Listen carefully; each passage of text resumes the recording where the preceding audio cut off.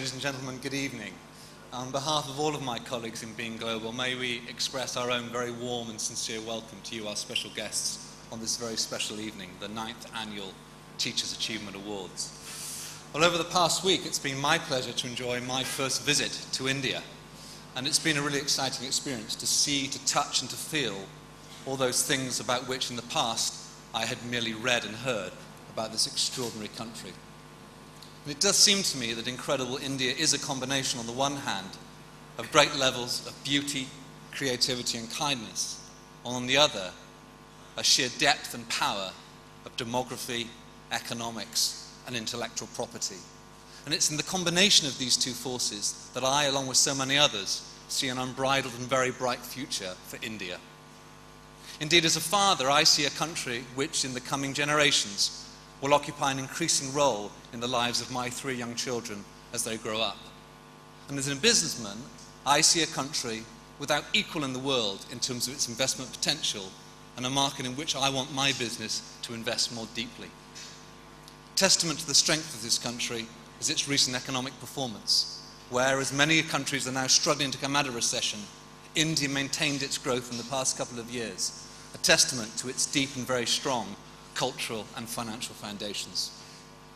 Now, at Beam Global, achievement has been the driving force which has enabled us to become the world's 4th largest spirits company. Fitting indeed, as tonight we sit here in the financial capital of the world's 4th largest global economy. Now, our leadership position does bring with it a great sense of responsibility and corporate responsibility to our communities in which we are privileged to live and work. We are so proud to be a part of this nation, and we are deeply committed to playing our part in its future growth. And I commit on behalf of my team our deep and passionate commitment to that cause.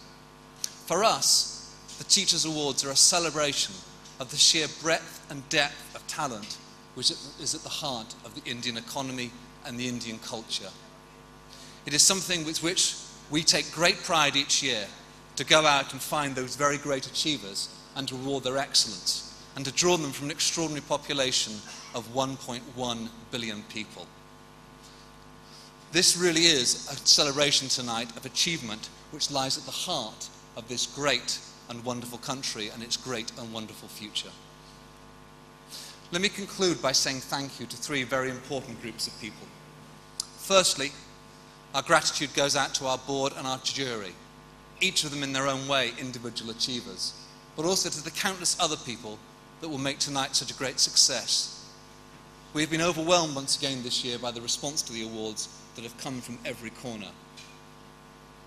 My second thanks goes to our team here in Beam Global India.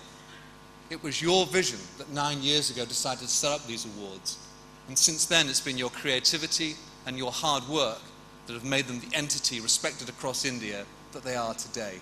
I congratulate and thank you all for that. And finally, and most importantly, we must say thank you to all of our nominees. We are truly humbled by your accomplishment.